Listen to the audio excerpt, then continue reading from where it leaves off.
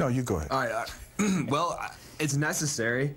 I expected this to happen pretty much when they went 0-13, 0-14, 0-15, and obviously 0-16. You can't keep a guy like that. So it was very expected. I would say the more surprising thing was the keeping the GM and not looking for other possibly. That I think is a mistake. Well, we'll see about that. Bill Parcells could be available to the Lions if they so desire, but we'll see about that. Meanwhile, what kind of response are you guys getting, and what are your own emotions like since yesterday's loss, the 16th out of 16 tries this season? It was expected, and we prepared ourselves for it. So it didn't blindside you, is that what you're saying? Right, yeah. That's good, that's good. Always be prepared. Well, knowing the Lions, they probably would have won yesterday just to kind of put a mix it up a little bit. Now, how good has this been for business, or how bad has this been? Outstanding. It's been good. I mean, it's under weird circumstances. You know, it's not like you really set this up to really. Obviously, now at this point, it's good that we're doing this for us. But it's kind of under circumstances I'm not too happy about. I'd like to see a better team than to make money selling shirts about our terrible team. You know, it's kind of a catch-22 a little bit. We don't want to send the wrong impression. Yeah. We do want the Lions to win the Super Bowl. We're fans of that. Okay. But we're so far away. I mean, we are so far from that hey, we thought, well, let's take this opportunity and make some light of it. And there's a lot of people that haven't shirt and what we're all about. And you know, really quick, I just want to mention though, our website is since57.com. Right. So the website you've mentioned before is a different site. Okay. Has nothing to do with us. I apologize for that. Oh no, that's fine. 57.com. Okay, and you're actually Ed. You're actually wearing one of the T-shirts there, right? The 2008 preseason champion T-shirt.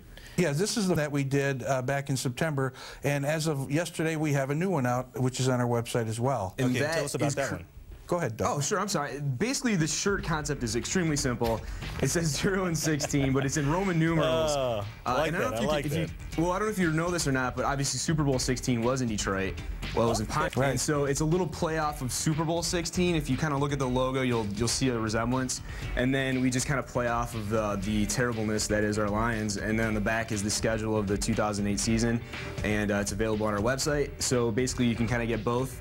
And then on top of that, we also have a poster available that will be available later this week with some logistics on that. But it's kind of a, you know, it's very similar to the shirt, but it's kind of something you can hang on your wall and keep forever. Hopefully it'll turn into an heirloom. You know, it's when they win the Super Bowl 30 years from now. You can put them closer next to each other, and you know, it'd be kind of ironic. Well, it was said that you guys are longtime fans and you want your team to win, but what's been the response to these shirts, and what do you say to any fans who think you are maybe betraying or mocking the Lions? I don't think we are, and we really try to ignore any comments that we are betraying the Lions. I mean, let's face it, the people that do kind of get angry with us are the people that are wearing, you know, the $100 jerseys and the hats, and they're all decked out, and I look at them and say, well, don't spend that money with them, spend it with us, and you know, we'll give you a shirt, and it's cheap. Well, how much is it? There's a little humor involved.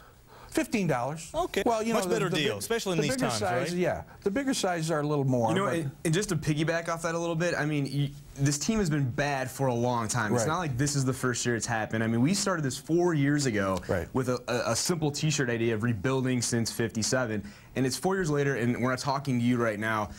This is better. I feel like this is a possible step of them doing something to get better, you know, and we're, in essence, I guess, yeah, we are capitalizing on it, but then again, we're also not buying tickets, and we're not season ticket holders. You know, I'd much rather go support the Red Wings, you know, a team that I actually find is a good representation of our city and of the good sports town we live in. So, the Pistons. Well, of course, of course. But you know, this all hurts. This is hurtful to everybody, especially this time of the year.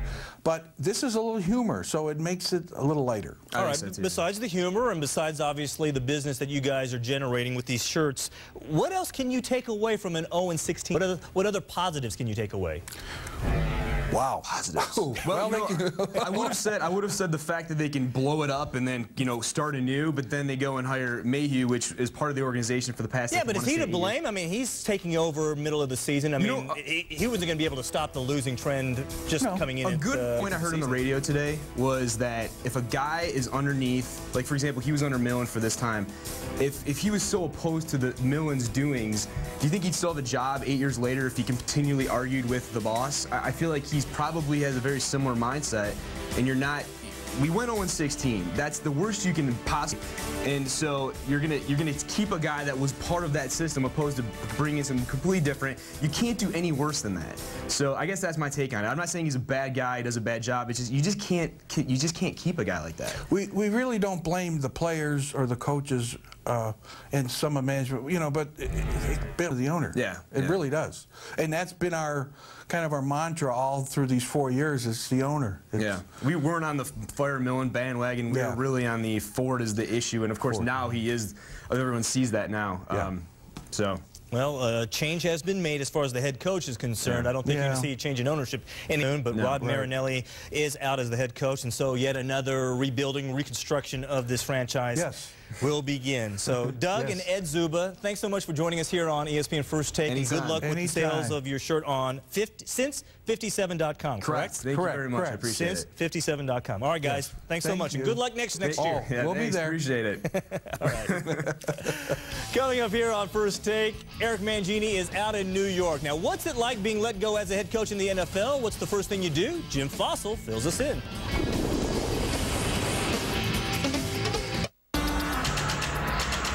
It starts with this idea.